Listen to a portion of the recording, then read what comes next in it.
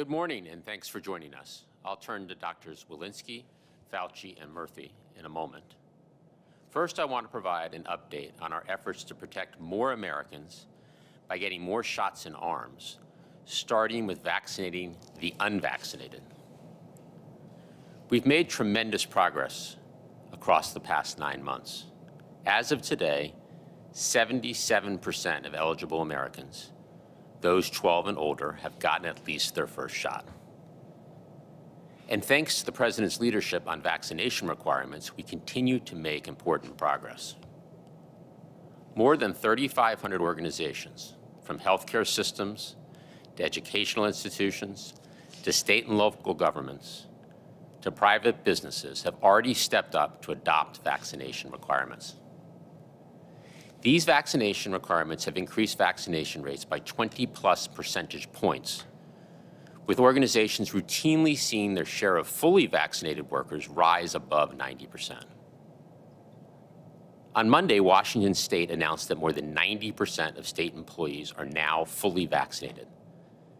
That's up from around 49% just 5 weeks ago, with more people getting vaccinated each day ahead of the state's October 18th deadline.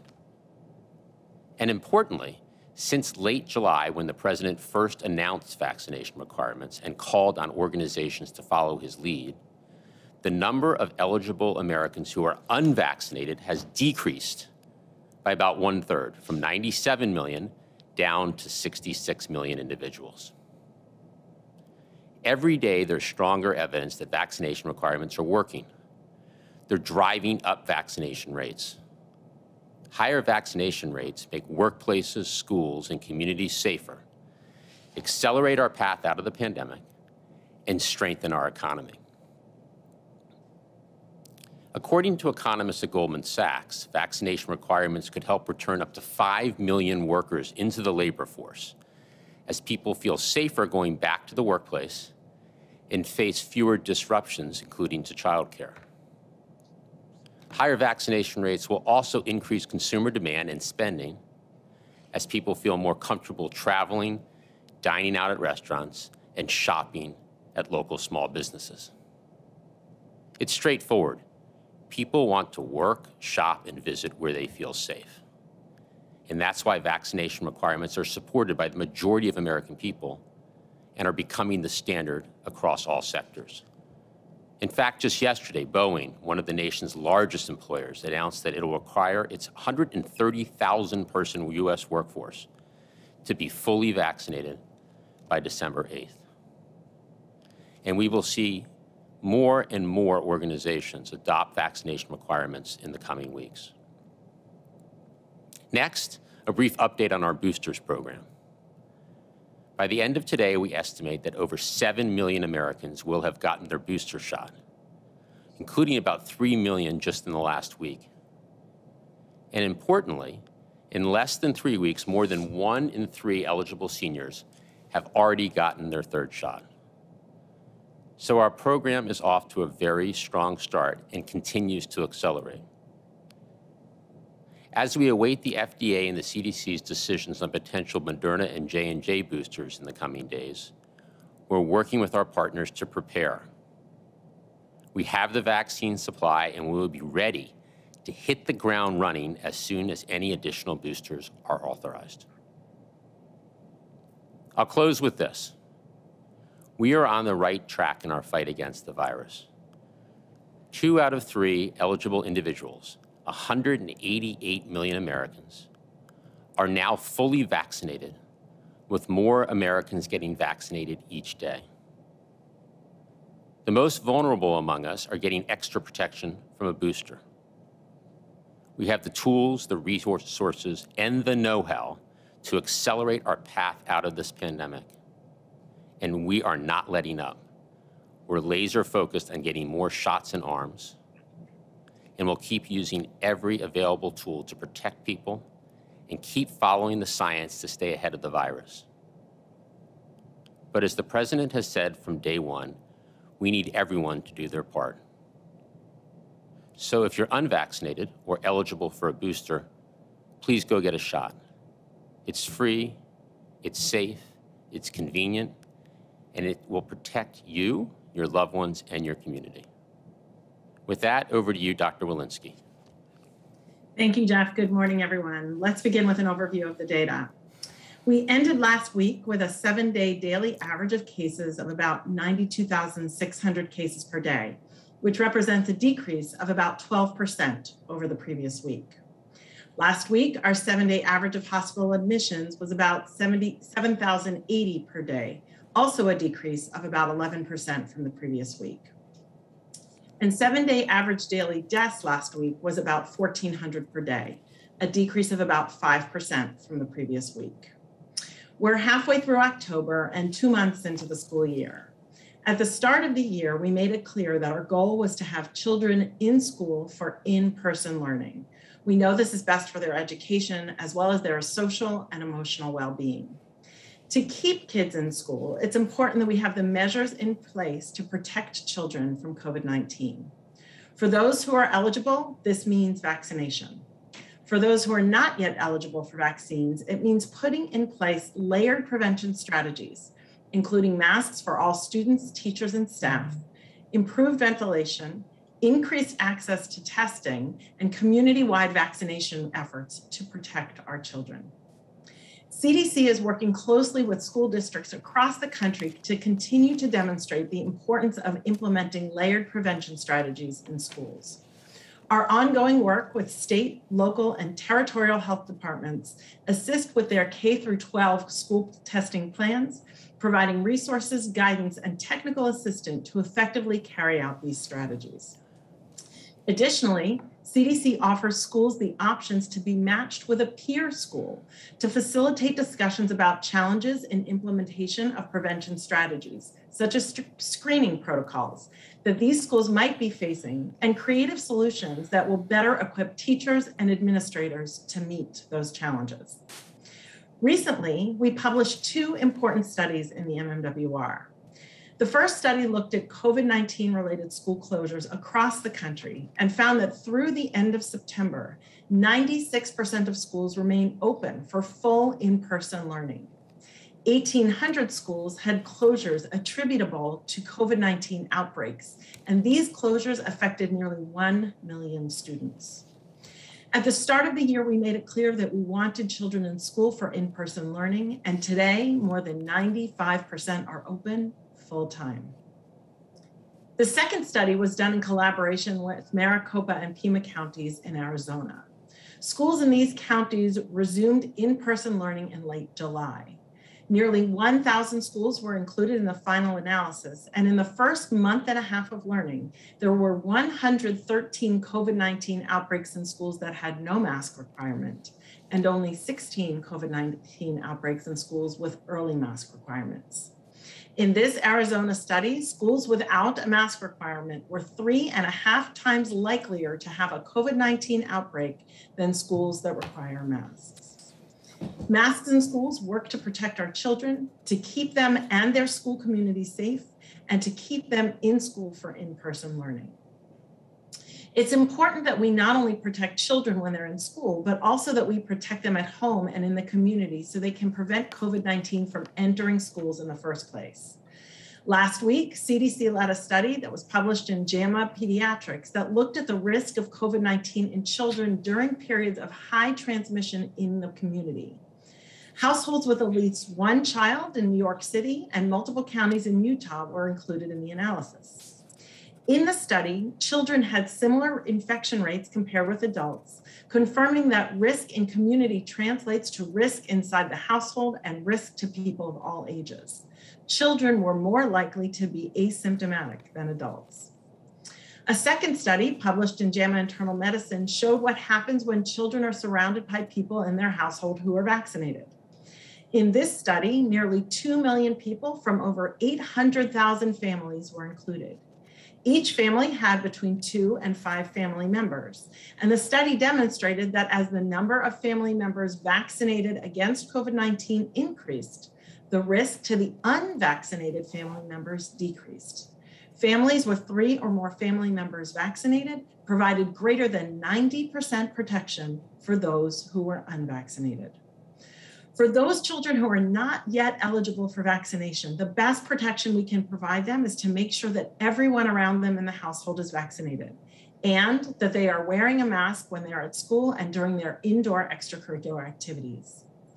I strongly encourage those who have not yet been vaccinated against COVID-19 to consider the benefits of receiving a COVID-19 vaccine and to get vaccinated and to get their eligible teenagers vaccinated, not just for themselves, but also for their children and families.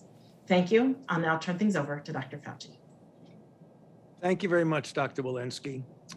Very often, my colleagues on the medical team and I get asked, where are we in this outbreak? Where are we going and where might we be as we go into the coming winter? I thought it would be useful to very briefly put this into perspective of outbreaks in general. If I could have the first slide. When one thinks in terms of pandemics, there are multiple areas that one can go through.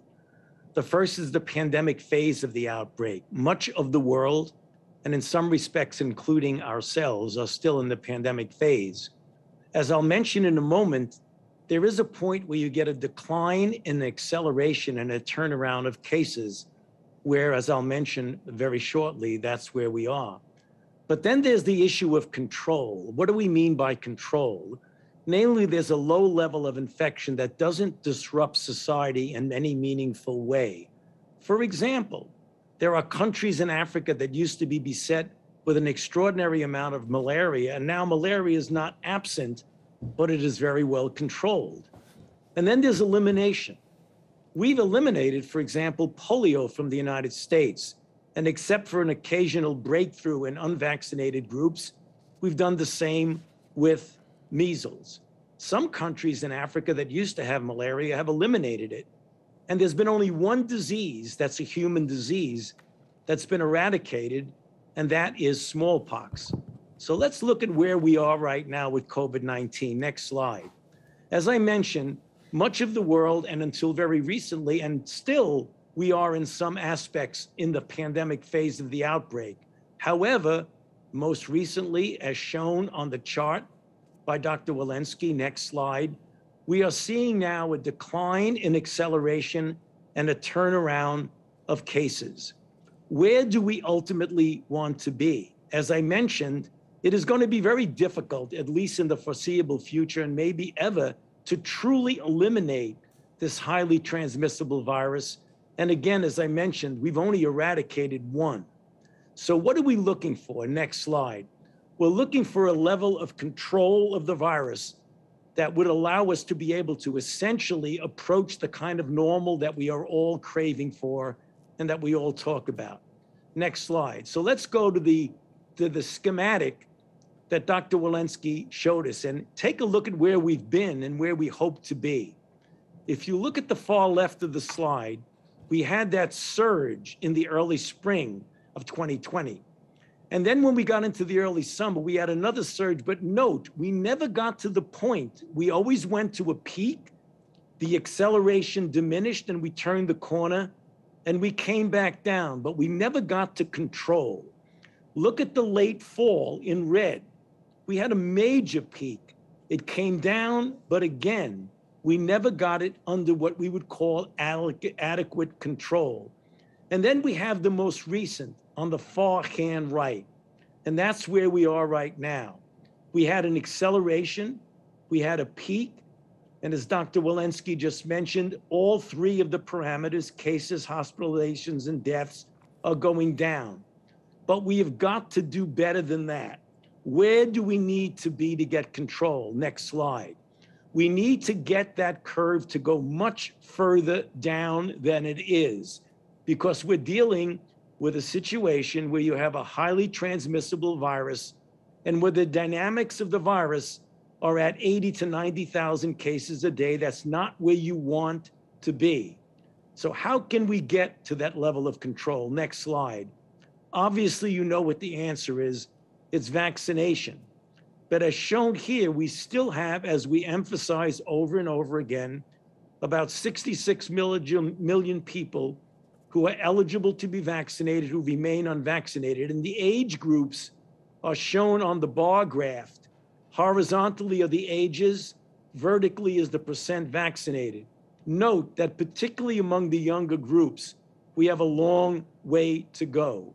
We can get to control without a doubt. It is within our power and within our capability. Next slide. And my final message is going to be, we know that these vaccines work because when you look at the real world efficacy, including that in the United States, that if you compare fully vaccinated people with unvaccinated, they have a 5 times lesser likelihood of getting infected, a 10 to 11 to 12 times less likelihood of being hospitalized, and a more than 10 times less likelihood of dying. And the final message of all of us is always the same on the last slide. Protect yourself and those around you. Vaccination is the answer to getting us to control. Back to you, Dr. Murthy. Well, thank you, Dr. Fauci. And it's good to be with everyone again this morning. Today, I want to share an update about 2 of the upcoming vaccine decisions we're looking ahead to in the next month. Number 1, decisions about boosters. And number 2, decisions about the Pfizer vaccine for kids aged 5 to 11. Let's start by stepping back and talking about the role that advisory committees often play for 2 of our most important public health agencies, the FDA and the CDC. Now, the first committee to meet is the FDA's Vaccine and Related Biological Products Advisory Committee, or VRBPAC. VRBPAC holds a public meeting where scientific experts weigh in on the data and discuss key scientific questions. Following the VRBPAC meeting, the FDA synthesizes the committee's proceedings and then makes an official decision that can be implemented by our healthcare system. A similar process is then conducted by the CDC. The CDC's Advisory Committee on Immunization Practices, or ACIP or ACIP, holds a public meeting where scientific experts weigh in on the data and on key questions. Then, following the ACIP meeting, the CDC takes their input into account and makes a clinical recommendation for healthcare providers. To summarize, VRBPAC offers their advice, then the FDA makes a decision. ACIP offers their advice, and the CDC makes a decision. The advisory committees are a valuable part of the process, and they provide helpful guidance to the FDA and CDC as the agencies themselves make their ultimate decisions. Now, this process is not new. It's been around long before COVID-19. During the pandemic, this same process has been implemented for major decisions, from the initial vaccine authorization for Pfizer, Moderna, and J&J, to the authorization of our vaccine for children 12 to 16, to the most recently, the Pfizer booster shot recommendations. But it's worth reviewing this process because in the next month, it will unfold again for 2 very important decisions. First, the decision about whether to authorize booster shots for Moderna and J&J recipients, and then the decision about whether to authorize vaccines for children under 12. Regarding boosters for Moderna and J&J recipients, VRBPAC will begin meeting tomorrow, followed by ACIP next Wednesday. So we anticipate hearing decisions from both the FDA and CDC very soon afterward. Then, regarding pediatric vaccines, VRBPAC will meet beginning on October 26th, followed by ACIP on November 2nd. So we could hear decisions from both agencies, the FDA and CDC, by early November. And we will be ready to implement their recommendations as soon as we hear them. Finally, I just want to highlight that all these layers of review, the thousands of pages of data, the expert committees, and the fact that this is open to the public, they should all bolster our confidence that we have a rigorous, independent, and transparent review process for vaccines in our country. That confidence is why I will be ready to recommend to my eligible family members and friends that they get their Moderna and J&J booster shot if it's authorized. It's why I will be ready to take my 5-year-old son to get his first vaccine dose as soon as we hear the final word from the FDA and CDC. And as always, we will keep everyone updated about the final recommendations so that we can all use them to make informed decisions about our health and the health of our loved ones. Thanks for your time today. I'll turn it back to Jeff for questions. Well, thank you, doctors. Let's open it up for a few questions. Kevin? Thanks, Jeff. Reminder to keep your question to 1 question. First, we will go to Dave Schapper at NPR. Hi, thank you for taking the question. I have a question about airline pilots. Commercial airline pilots are held to pretty high physical fitness standards. They undergo medical evaluation every 6 months to maintain their medical certificate to fly. And pilots at American and Southwest Airlines in particular are arguing that some pilots may be reluctant to get vaccinated because of concerns about potential for career-ending side effects. They note that, the FAA's federal air surgeon has ordered pilots not to fly for 48 hours after each shot because of the immediate side effects. They're concerned there could be long-term side effects that could cause them to then lose their medical certification and thus lose their jobs and their livelihood. So is this a valid concern? What are the potential long-term side effects, if any, if a pilot is vaccinated?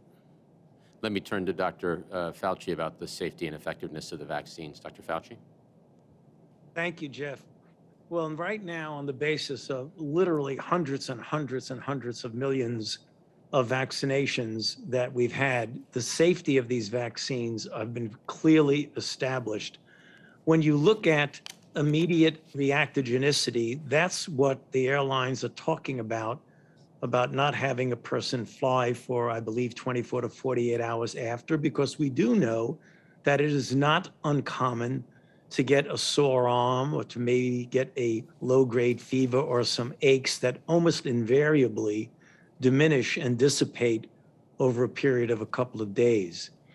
The long-term effects that the people are apparently concerned about really have I'm sure there is a very, very, very, very rare exception, but the long-term effects are really essentially non-existent in the sense of anything that has been a red flag on the part of the follow-up of these individuals.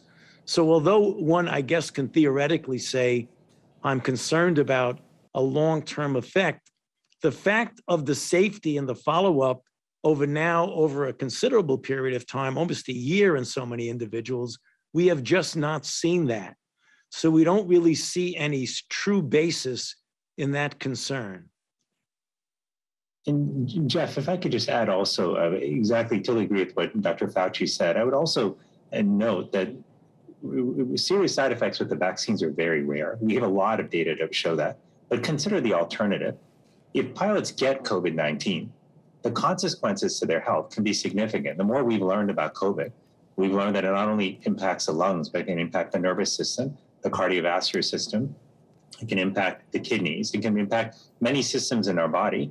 This is a serious infection. So the best way to protect yourself against long-term health consequences is actually to get vaccinated. Yeah, and Jeff, one other thing also to emphasize when pilots worry about impact on their career, we know that anywhere from 10 to 30% of people who get COVID, even when they recover from the organ system issues of COVID, they can get what's called long COVID. And we have examples of people, they may not necessarily be pilots, maybe there are some who actually have gotten COVID and have had an unexplained but real impacting on their ability to function normally. So just to underscore what Dr. Murthy said, getting COVID is far, far worse than getting vaccinated, for absolutely certain. Wonderful. Next question, please.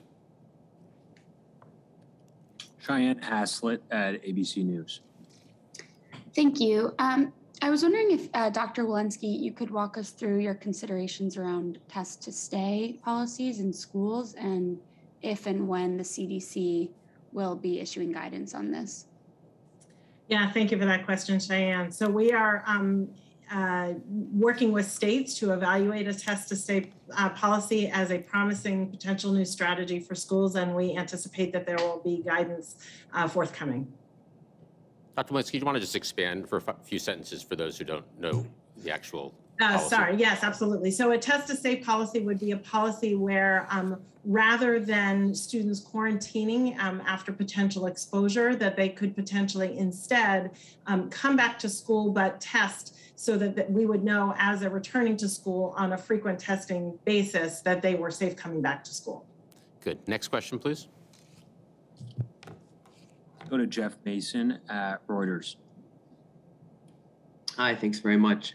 Following up on what you were saying, Dr. Fauci, can you give us a sense of what risks you are expecting this country and the world to face over the winter in terms of other variants? And sort of along the same lines for Dr. Lewinsky, the figures that you cited show kind of positive news with the cases and hospitalizations and deaths coming down.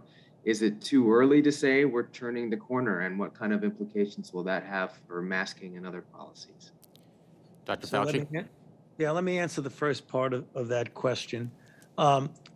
We know now, and we've had experience over several weeks to months, that the Delta variant is entirely dominant as the isolate in this country. It's more than 99% of the isolates are Delta.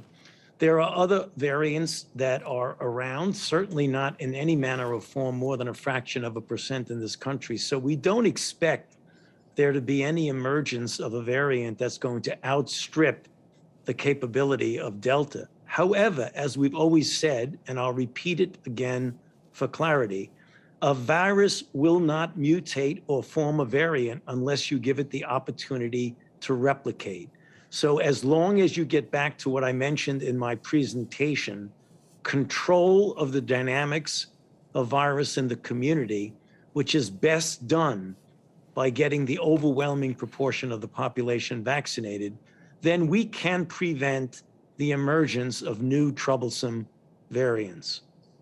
Over to you, Rochelle. Great, thanks. Certainly, it's absolutely encouraging that our cases are coming down.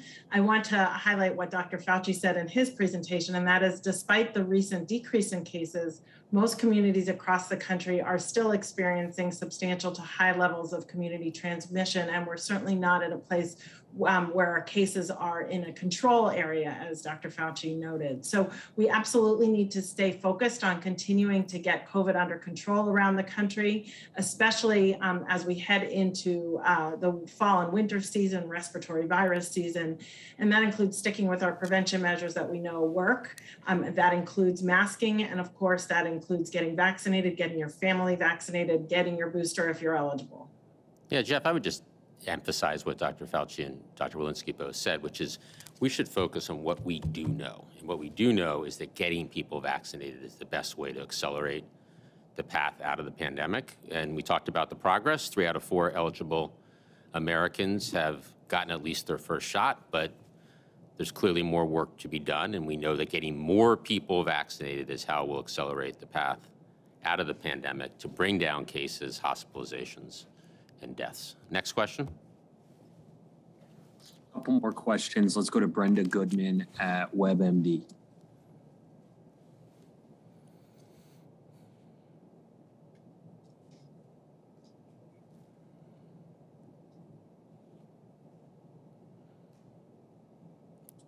Brenda? Hi, sorry, can you hear me now? Now we can, yes, thank you. Sorry about that. Jeff, you have said before that pending appropriate regulatory approvals and recommendations for CDC, that when it comes to the vaccines for children that could be coming out, that you expect that they'll roll out at pediatricians' offices and other community sites. I was hoping that you might be able, do you have any guidance for parents about what to expect? How will kids get vaccinated? Where will they get vaccinated? That's a good question, and we actually just spent time with the governors and their teams across the last couple of days, and we'll continue to work very closely with the state teams, with our community health centers, and with pharmacies. As you know, the FDA, as Dr. Murthy said, has scheduled meetings for late this month and early next month. So we've been in frequent conversations, as I mentioned, with all the providers to get them prepared the same way we got folks prepared for a successful launch of the Pfizer booster campaign. We've asked governors to take steps to enroll providers, such as pediatricians. We'll rely heavily on pediatricians and family doctors in the vaccination program, so they can begin providing vaccinations right away. We've asked states to plan outreach and education campaigns, focus on parents and families in the communities. And we've communicated and will continue to communicate that equity, as it has been with all of our efforts, needs to be front and center. And that means ensuring that we have sites in areas of high social vulnerability and also in rural areas. If it's authorized by the FDA and CDC, we will be ready. And We have the supply. I want to emphasize it's a different supply. The dose for kids is a different dose than adults, so we'll be getting different supply to providers. We'll bring that vaccine, as we've talked about, to pediatricians' offices, also directly to schools where appropriate and to community sites. And we'll work with trusted messengers, as we have throughout, particularly those trusted messengers who can answer questions for parents and kids. So we'll make it convenient and easy for parents and kids to get vaccinated. We have the supply, and we will be ready. Kevin? Last question. Let's go to Meg Tyrell at CNBC. Well, thank you. I was just hoping to follow up on what Dr. Fauci was saying about control. Dr. Fauci, what is that threshold that would actually mean that COVID is under control? I think in the past you've said maybe 10,000 cases per day, which might be 100 deaths per day, which would make it similar to the flu. But does that mean we're just kind of perpetually living with COVID like a bad flu season? What does control actually look like? What's that threshold? Well, I can't give you, Meg, the precise number. I mean, I have said in the past, and I think it's a reasonable assumption, I've said less than 10,000. I would hope it would be considerably less than 10,000. Regarding it being like the flu, people have spoken in those terms. I don't know if we could definitively say that. The one thing that we do know is that we have a vaccine for COVID-19 that's far, far better than the vaccines that we have for influenza. So that might be the wild card in there to make it not like the flu and get much, much lower than we get with the flu season. That's what I would hope would happen. But again, as I've said over and over again, the way we will get to that form of control, whatever that number is by getting vaccinated, because we have a very good, highly effective and safe vaccine. Thank you, everybody. We look forward to the next briefing.